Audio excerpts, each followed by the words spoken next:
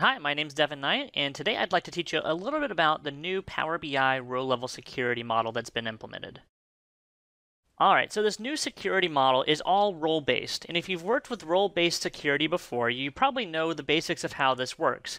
Essentially, you create a role that has certain security assigned to it.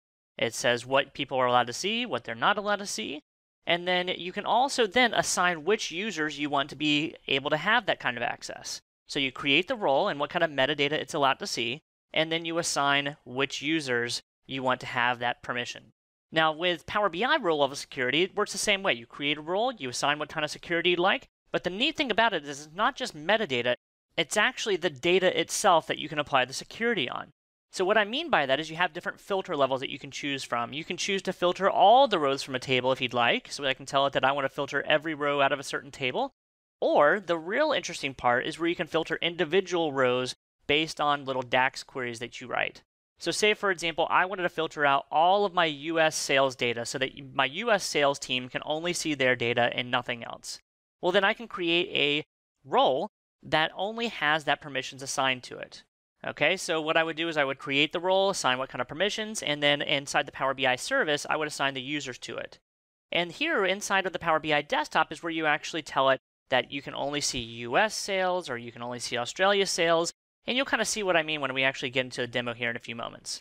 So there's really two steps. One, to create the role inside of the Power BI desktop. Two, to assign the security inside of the Power BI service. Now, the other thing to keep in mind here is the way that this data works and the way that the filtering works is it does cross-filtering across the entire data set. So if I say that you're only allowed to see US sales and you go to bring in an item from another table that has nothing to do with US sales, as long as there's a relationship between those two tables, it's going to implicitly filter that table as well based on your security model that you've set up. Okay, so the relationships are very important here when it comes to the security model. Now, the other neat thing about how the Power BI desktop works is it also allows you to impersonate roles. So if I want to test out the security model that I've created, I can actually impersonate the role that I've created and test it out and validate that it's going to work how I anticipate it should work. So that's a plus side here that you can test it out all within inside the Power BI desktop. So tell you what, let's go ahead and take a look at how we can do this and how we can implement it, and then how do we assign users to it from the Power BI service. Alright, so I'm inside the Power BI desktop, inside of a data model that's already been created. You can see there's some fields on the right-hand side, there's some tables and fields on the right-hand side. And what we're really interested in doing today is actually creating a security model on top of this data set that I already have. Now, the nice thing about how this works is you can actually create the security model on any one of the sections you have inside the Power BI desktop, whether you're looking at the relationships view here, whether you're looking at the data view, or the report view. All three of them have a modeling tab at the top that allow you to create security. So again, if I was in the relationship view, I would still use the modeling ribbon up at the top, and I can select to manage and view as a certain role. Now, what would probably make sense to do here is to do this from the report view because we're going to test the security out fairly quickly. So I'm going to go to the report view of the Power BI desktop and then go up to the Manage Roles section inside the modeling ribbon. So you do need to select the modeling ribbon to do this.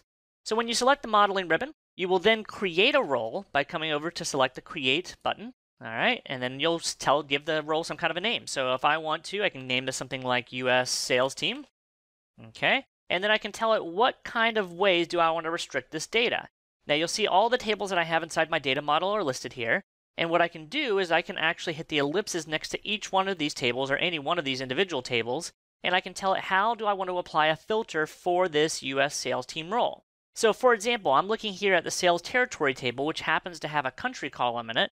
If I want to filter the data to only show US countries, or countries that equal US, I can hit the ellipses next to sales territory, select Add Filter, and then choose to do the sales territory country, and you'll see it automatically populates a DAX expression here for me that has the sales territory country equals value. And what I would do is I would simply replace the word value here with United States, and then that way it's going to filter this US sales team based on the United States sales territory. Now you can also filter out all the rows from a table if you wanted to. You can see if I went to this temperature table here, it's called temp. If I hit the ellipses next to that table, you can see underneath Add Filters, you can also tell it you want to hide every row, not just individual rows, but you can hide all rows from a table by selecting Hide All Rows, and it uses the false statement here to hide every single row inside the table. You can also clear a filter if you wanted to, so you can see there's little indicators here showing you that a filter has been applied. If you want to clear a filter out, you can hit the ellipses again and select the clear filter option here. You'll see clear table filter allows you to now remove that filter if you wanted to. All right, so we've got the role created. Now what we're going to do is go ahead and save this, and we'll hit the save button in the bottom. And then what I'd like to do before we try out this role and test it out, I'm going to create a quick table inside of Power BI to have something that we can prove a before and after view of what the data looks like. So I'm going to go underneath the sales territory table, and I'm going to bring in the country and the region. I'm going to bring this into a table, okay, like so. And I'd also like to do this and bring in some kind of a metric. So let's bring in from the internet sales, I'm going to bring in the sales amount. And just for to make it a little prettier here, I'll apply a quick formatting to this so we can very clearly read this. I'm applying a formatting to the sales amount. There we go. I will also increase the text size of that so it's very clear to see here. All right, there we go. All right, so we've got a pretty decent looking data set here. We've got some data, and you can see we're looking at all sales now. If I wanted to impersonate the US sales team, I would come up to the top here where it says View as Roles, and there I can impersonate another role. So I can select this US sales team role that we created just a few moments ago, hit OK, and you'll notice it filters down the data set to only show us US sales. You'll also notice that the overall number has changed as well. So the overall number was much higher than that. Now it's down to 9 million. Now, I mentioned earlier, this applies even when you're looking at other things inside of your data model. So if I were to bring in something from the customer table, and let's say, for example, I bring in the commute distance, and also on top of that, bring in the sales amount, we should see the sales amount value still show that 9 million value and not the higher value that we saw earlier. So again, what that tells you is even though we don't have something from the sales territory table selected, which is what our filter was based on, we're still seeing that number applied because of the relationships that are in the model. And you saw a quick view of the relationship view of our data model that we have a few moments ago. It has relationships between all the tables, and so through navigating those relationships, only US sales are applied to this filter as well. All right, now when you want to stop impersonating that role, you come up to the top here and select Stop Viewing, and that'll remove that impersonation that you had, and you can see it's back up here to 29 million. And so what I want to do now is go ahead and publish this model off to Power BI and then show you how you can assign users to this role that we've created. So to do that, I'll come up to the Home ribbon and select Publish. Tell it that yes, I want to go ahead and save the changes that we've done so far. Publish that off to Power BI. Select the role, or I should say select the work group that I want to publish to. I have one here called Blog Example that we'll use, so I'll publish to my Blog Example work group. Give that a few moments to publish. And then once it's done, we'll go launch over to our Power BI service, which you're seeing here. And you can see that my module 5 has just shown up. And if I want to assign security to this, which again, you can see here's my data set that we just looked at in the desktop. But if I want to assign security users to that role, I would come down to the data set and hit the ellipsis next to the data set and select security. And when I select security here, I can now tell it which users do I want to assign to this. So if I want to assign one of my coworkers like Mitchell Pearson, I can assign Mitch here. If I want to have multiple ones, I can assign Alan Faulkner, my other coworker, in here as well. So if I want to assign those two users, I'll click Add. That now adds them to my list of users that are able to view this data set.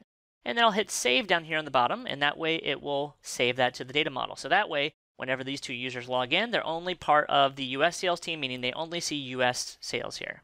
All right, now that we have these users assigned, the other thing that you can do from the Power BI service is I can test this role out. So if I wanted to, I can test it from not only the Power BI desktop, which I showed earlier, you can also test it from the Power BI service by coming up to the role that we just created, hit the ellipses next to it, and select Test as Role.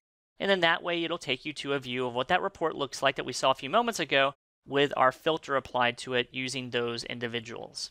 All right, well, I hope you guys enjoyed this video. If you guys have any questions, I'll put my contact information back up. You're welcome to email me, Twitter also, if you prefer that, and ask any questions about how Power BI row level security works. Hope you guys enjoy it. Take care.